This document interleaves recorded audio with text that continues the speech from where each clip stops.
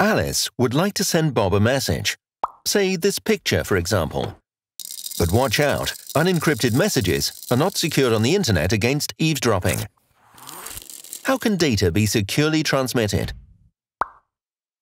There are various methods. The safest, which takes a lot of effort with current technology and is only rarely used thus far, is the following. We encrypt the picture in zeros and ones and add a random pattern Z. The random pattern is the key. It turns every bit around if Z equals 1, otherwise not.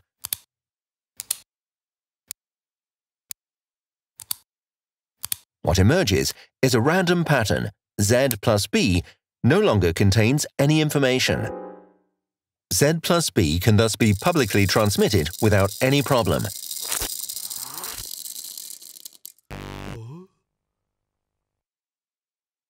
Only those who know the key Z can turn the garbled bits back to their original form again.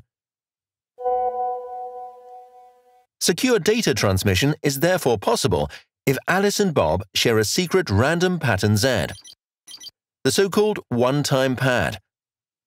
Thus, Alice needs to transmit the random pattern to Bob. It could be said that this would be the starting problem again.